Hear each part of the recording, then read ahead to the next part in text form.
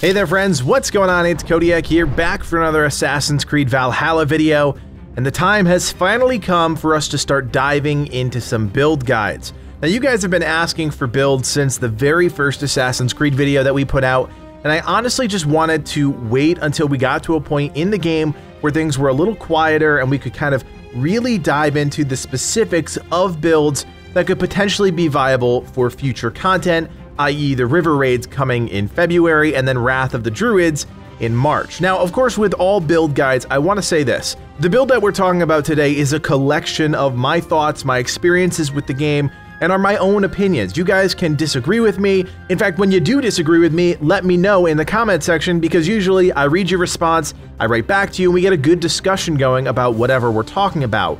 Now, the first build I wanted to start with is called the Viking Warlord, and this build is completely designed around players that don't want to spend any money whatsoever, no Helix items, nothing involving the Ubisoft store. And I wanted to start here because I thought that was going to be a really good baseline for anybody who sees this video, whether it be somebody that just starts the game or somebody that's on their 300th hour looking to finalize their build right before the next update. You'll realize really quickly that the Warlord build is designed around multiple sets and items, but it all comes back to some guiding principles that helped me really define this build and piece it all together. The first thing I wanted to do was make sure that none of these items cost anything. Boom, check mark, that one is done. The second thing I wanted to do was to make sure the build was viable for the future content coming out, specifically the river raids. You'll notice there's a little bit of defensive qualities to the build, there's a little bit of offensive qualities to the build, and ultimately, it's a very flexible build. It fits a lot of different play styles and will hopefully resonate with more people than a very niche and specific build. Third, I wanted to go off the beaten path just a little bit. Everybody knows about the Thanes and Mentors set, and of course anybody can build a set with the shop items. I really wanted to push myself to create a set that works for all types of players, that wasn't something that everybody had out on the internet already, and that's exactly what I've accomplished with the Warlords build. So let's not waste any more time, and let's start with the items. Now, I mentioned we have multiple sets in the mix here, and I want to start with the Brigandine set. We're going to use a two-piece Brigandine set build because that's going to increase our armor when surrounded by more than two enemies. I mentioned that I want this build to work for the river raids. Of course, when you're raiding settlements or raiding camps or castles, you're going to be surrounded by a lot of enemies. This gives us a little bit of sustain on a battlefield. I thought that was really important for this build. And of course, there are other sets that are all YOLO attack and crit, and I really wanted to do something different with this build. That's why I focused on the heavier armor set, the Brigandine armor set, that also gives us a little bit of viability when it comes to armor and defense. Now, on the other side of things, we have the Mentor set. 3 pieces of the Mentor set. The reason we use 3 of those pieces is because the Mentor set is lightweight, and we'll talk about that in just a second here. Now, the Mentor set bonus increases your attack after critical hits, and you can probably already see where this is going. We're going to focus on a crit-heavy build. Now, at a quick glance, the Mentor set and the Brigandine set don't really have much in common, but again, it's all going back to those guiding principles: sustain on a battlefield, flexibility for all types of players, and again, pushing myself to create something that was a little bit different. Now, let's focus on the weapons here, because I think it's all going to start to make a lot more sense. Our first weapon here is Fafnir's Fang. This is going to be in your main hand. This is, of course, a spear, increases your critical chance when surrounded by more than 3 enemies. Of course, that ties right into the Brigandine set and that set bonus, and that's what we're focusing on here. A lot of enemies and increasing our crit. In the offhand, we have Suttungur's Claw. You guys know I love this weapon. Increases your critical damage after each hit up to 10 times. And here is the secret with Suttungur's Claw.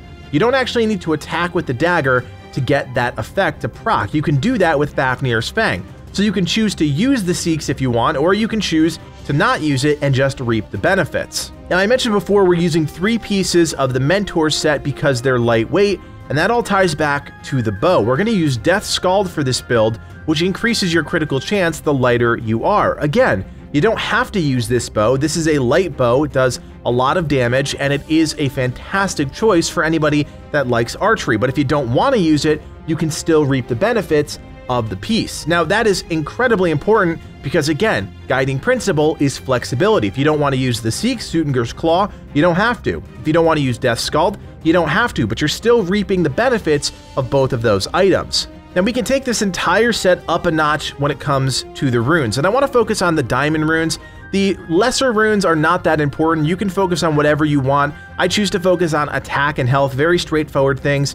But when it comes to the diamond runes, there are some specific ones you're going to want to focus on here. For Suttungur's Claw, I'm using the Light Deft rune, which increases my critical chance the lighter I am. Obviously, we're going for a lightweight build, or as lightweight as we can make it. Obviously, the Brigandine set is heavy, but we're going as light as we can, and we're going to try and reap the benefits of that by using a rune that increases our critical chance the lighter we are. On the Death Scald, we have the same exact rune. Again, trying to compound that effect to the best of our ability and getting more crit chance on our weapons. Now on Fafnir's Fang, things are a little different. We're using the Chained Fury rune because this is going to be our bread and butter. We're going to use a lot of attacks, light attacks, heavy attacks from Fafnir's Fang. So using the Chained Fury rune, increasing your attack after each hit, just makes a lot of sense to me. It's a fantastic rune. It was pretty easy to get back in the day when you could use the beggar trick, and ultimately it's going to be the most valuable rune in your collection because it's going to constantly deliver increased attack. Obviously, the higher your attack, the more those crits hit, so it all ties together nicely. When you take a step back and you actually look at the Viking Warlord build, I think you'll start to see that a lot of the pieces work well together. It may not be the strongest or best build in the game, but there are a lot of positives that we can focus on here. The Brigandine set is giving us sustain on a battlefield that's going to be essential for river raids. Ultimately, we're bound to get hit, and having a little bit of armor and a little bit of a cushion is going to be a good thing. The Mentor set increasing our crit means we're deadlier on the battlefield, and tying in all of the various weapons and runes that we talked about, we're going to be cutting through enemies left and right. And in practice, that's exactly what happens. If you get hit, you shake it off, you get back into the fight, and because you're using a dual-wield spear and Seeks, you have a lot of flexibility to attack fast, attack heavy, however you want to attack, you're going to be able to accomplish that. Now in terms of abilities, this is 100% up to the player. I choose to use Vengeance of Thor, Dive of the Valkyries, Rage of Helheim, and Fire Strike.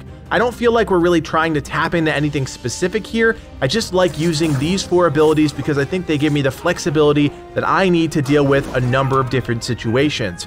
Rage of Helheim if I need to take out a tough enemy, Vengeance of Thor if I'm looking to capitalize on the attack of my weapons, Dive of the Valkyries is always my oh shit button if I get kind of surrounded by enemies and I need to knock them down and get some space. And then of course Fire Strike is just fantastic for dealing a lot of damage to a lot of enemies. All 4 of those abilities really tie in well with what we're trying to accomplish with this build. On the range side of things, it doesn't really matter. You guys can choose exactly what you want. I'm preferential to Mark of Death, Incendiary Powder Trap, Focus of Nornir is an absolute must, and whatever you want to do for that 4th one, I choose to use Axe Blizzard. Now in practice, guys, this set performs exactly how you would expect. Very even-keeled, very easy to wrap your head around. There's not a lot of niche things that you need to know. You don't need to know any sequence of attacks or special move sets. It's all about just getting into a fight, dealing as much damage as you can, and getting out. You've got a lot of sustain, you've got a lot of attack, of course that crit, and I think you guys will enjoy this set immensely.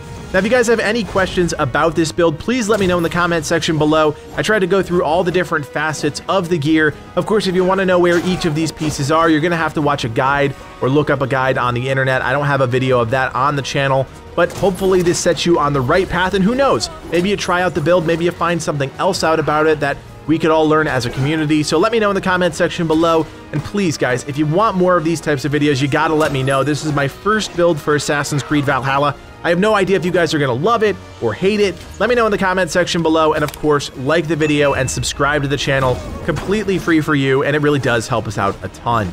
My name is Codiak, and from everyone here at Legacy Gaming, thanks for watching, and play on.